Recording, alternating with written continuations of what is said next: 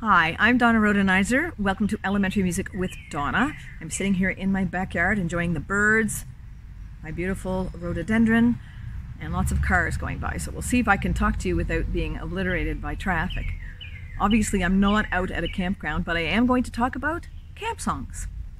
During the regular school year, there are lots of curriculum outcomes that we as music teachers are trying to accomplish with our students. We have rhythmic and melodic elements to cover, we have listening lessons to do, movement activities, songs and repertoire the students need to learn for assemblies and concerts and teaching songs and game songs. Lots and lots of curriculum-based activities that we do cover through our regular classroom activities.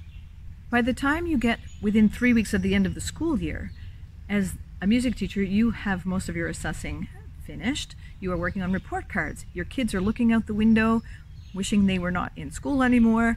You aren't starting anything new. All of your focus in the music classroom is on review. So it is a great time to introduce a camp song unit. Camp songs can provide a lot of value to your students.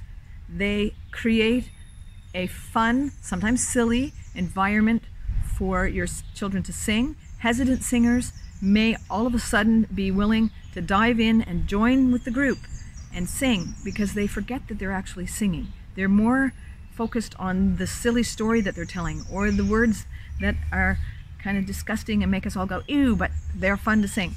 And that is a great tool to give those singers. All of a sudden they are part of the group, they are not self-conscious, and they are singing. What a wonderful thing for them to experience.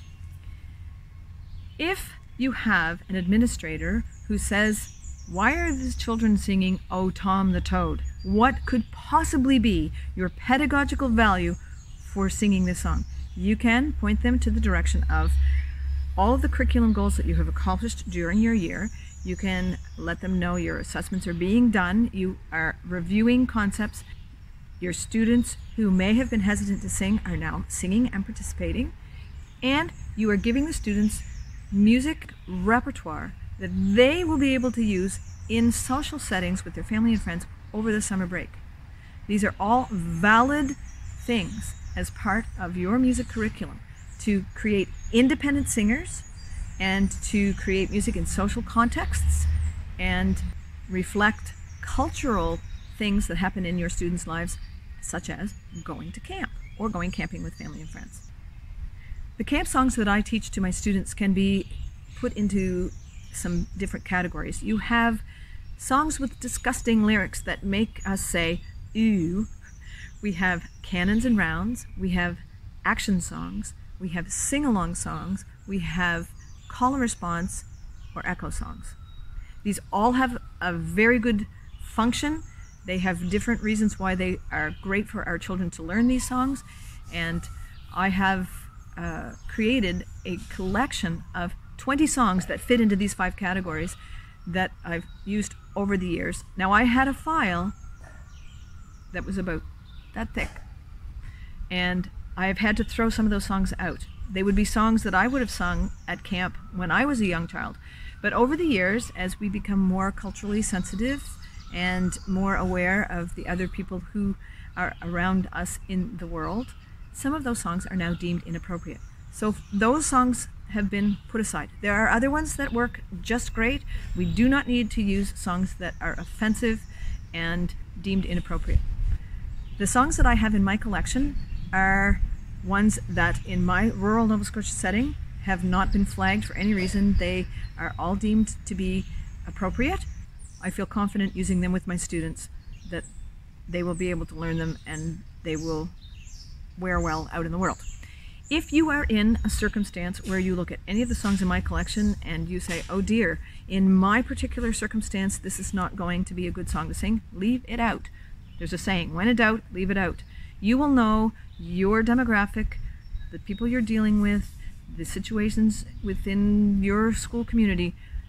Be sensitive and careful and watch for that line. There is kind of some of the songs that you will say, well, they wouldn't be something you would sing in a concert. They wouldn't be something that you would sing if the mayor of your town comes to visit and they ask your students to sing something for the mayor. But that is not their function and purpose. These songs are for out in social settings around a campfire, and so they will not be as conservative, I guess, for lack of a better word, as some of the songs that you might choose for those settings. The echo and call and response songs are great storytelling formats. You do need somebody who needs to know all of the words in order to make that all hang together. Many storytelling songs that have been passed down orally over the years have changed in osmosis because whoever is singing it can't remember exactly how it goes, so they make up something that fits, and that's our oral tradition of folk songs as well. So you will have different variants. Some students may know the songs that you are singing and say, oh, I know this, but it goes like this, and that's fine. That's how that goes. Canons and rounds are wonderful. Choose simple ones so that when you're out in a campfire setting and there's not really any specific leader, that those canons will sort of hang together, and it is a wonderful experience to be able to start doing some harmony singing. They will hear those different layers as the canons parts come in, and what a great skill it is to have your children be able to sing in harmony as part of a canon or a round. Sing-along songs are just those fun songs that are just so much fun to sing as you're all sitting around. Oh, do you know this one? And everybody joins in. Action songs are great for loosening people up. They're singing silly words, they're doing actions that go with them, and they're getting all tangled up in what they're doing, and they're having fun while they're singing as well.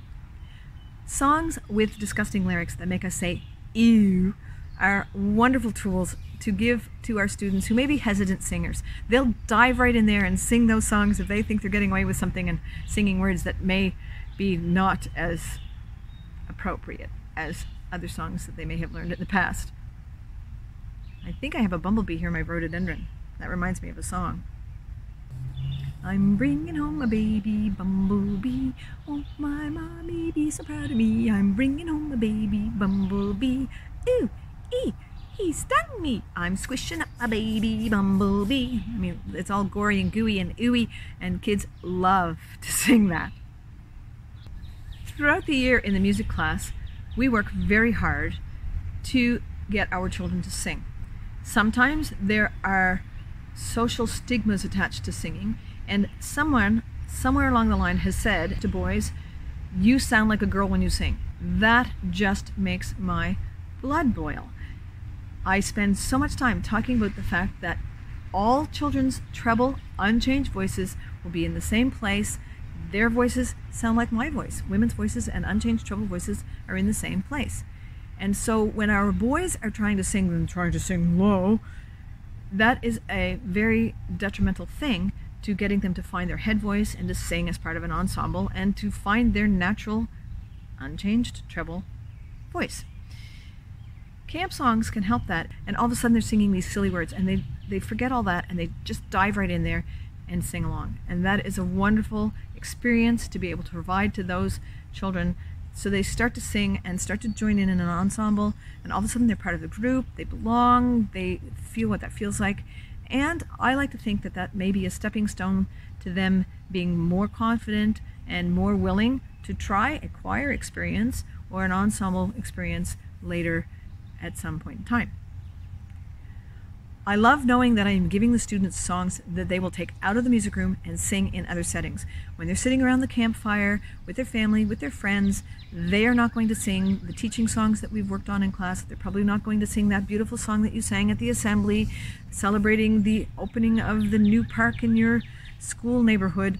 They will be singing the bear song, they'll be singing the moose song, they'll be singing I'm Bringing Home a Baby Bumblebee, they will be singing Herman the Worm. They will have a great time with that library of music at their disposal. Another thing I like to do with the camp songs, besides sending them out of the music room and into the world with my students over the summer, is to have a camp day with the students in school. I've teamed up with a grade 5 teaching colleague at my school, and we've had a camp day, which was actually just the morning.